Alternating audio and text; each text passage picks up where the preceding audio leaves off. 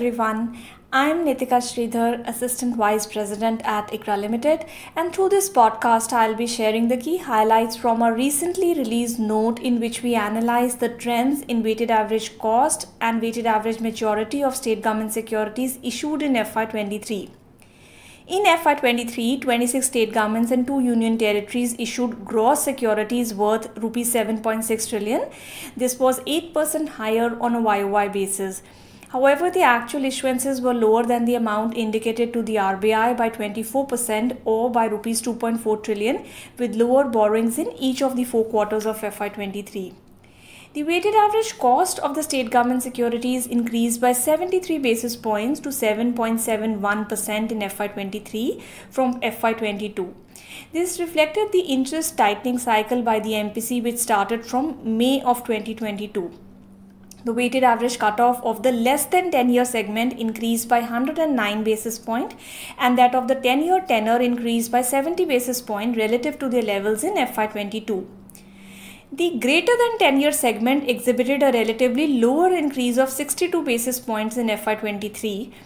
The higher increase in the short-term weighted average cutoff compared to the rise in the weighted average cutoff of the greater than 10-year segment led to a flattening of the curve.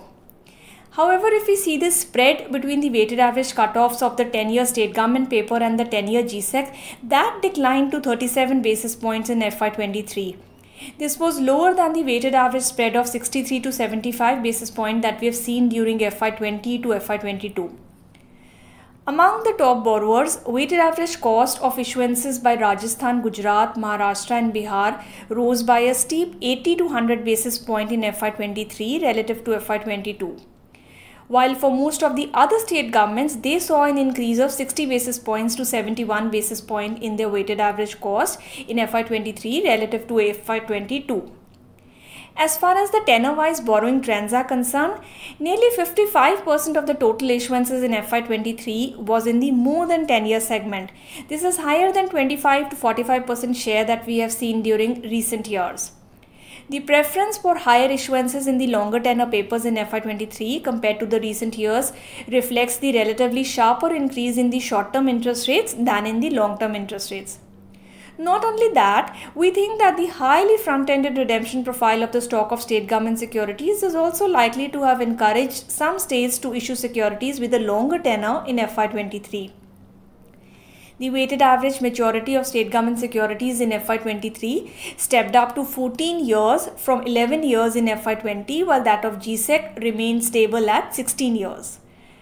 Among the key borrowers, Rajasthan, Punjab and Kerala meaningfully increased their weighted average maturity by 5 to 7 years in FY23 compared to FY22, while the weighted average maturity of issuances by Andhra Pradesh and Telangana declined by 4 years while remaining elevated.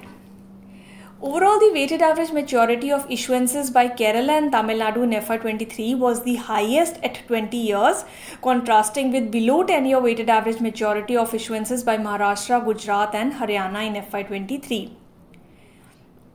Overall, based on our expectations of flatter yield curve and tighter liquidity conditions in FY24, we expect states to continue to prefer longer tenor issuances, stretching the weighted average maturity of state government securities in FY24 as well. Thank you for listening and stay tuned for our upcoming podcast.